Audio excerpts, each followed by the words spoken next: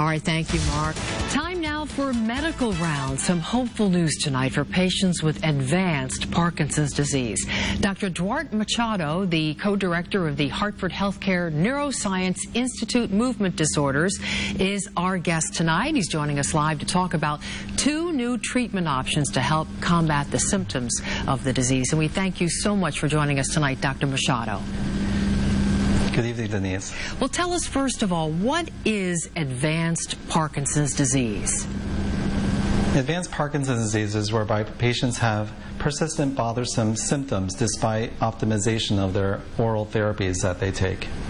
When you say persistent symptoms, that means they're not getting relief from some of the symptoms of Parkinson. Can you elaborate on that just a bit? Correct, yeah. So they may have persistent tremor, stiffness, slowness, trouble moving. Okay. So I understand there is a new drug that could possibly offer some relief. It's called Duopa, D-U-O-P-A. Let's talk about that. Yes, we're very excited to bring Duopa to patients in Connecticut. Hartford Healthcare is the only place where patients can have the entire procedure from start to finish. In this procedure, patients receive levodopa, which is the mainstay treatment of Parkinson's disease, continuously through a tube that's placed into the stomach and then into the small intestine. By delivering levodopa continuously rather than intermittently, as one would do if they take it by mouth, patients have restoration of motor function, and they have a smooth control throughout the day. Wow, that's great to hear. And does this have to be done like once a week, or how does this work in terms of dosing?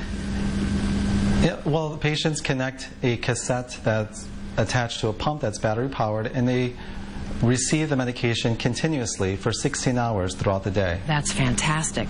Wonderful. And there's another option that uses brain stimulation. How does that work?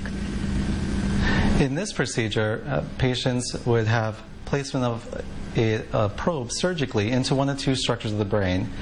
In Parkinson's disease, these structures are hyperactive. So by using high-frequency stimulation to suppress the hyperactivity of the cells in this region, again, patients can have restoration of motor function and other symptoms. That's wonderful. It sounds very promising. So for anyone out there who is suffering from advanced Parkinson's or knows someone who is, these are some hopeful developments in the fight against that. We thank you so much, Dr. Machado, for very helpful information. If you'd like to learn more about Hartford Healthcare's Movement Disorders Center, you can call the number on the screen, and